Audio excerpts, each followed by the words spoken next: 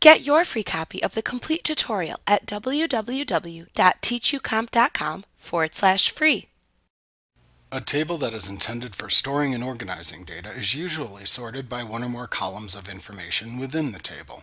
You can sort both alphabetically and numerically in either ascending order, meaning A to Z or 1 to 9, or descending order, meaning Z to A or 9 to 1.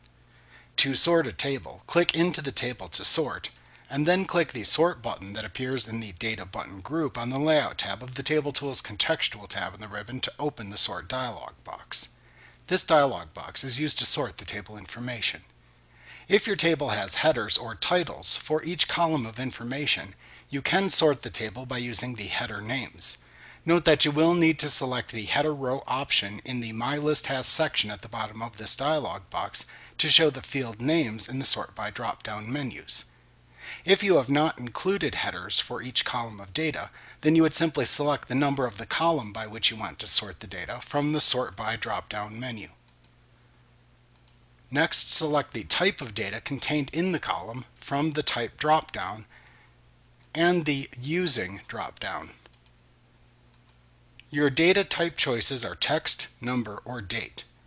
Then select in what order you want to sort the column's data, ascending or descending.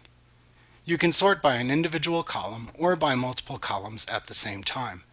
To sort by multiple columns, simply repeat the same process that you just completed for the Then By sections. You can sort a table by up to 3 columns. Once you've decided how to sort the table, click the OK button to perform the sort.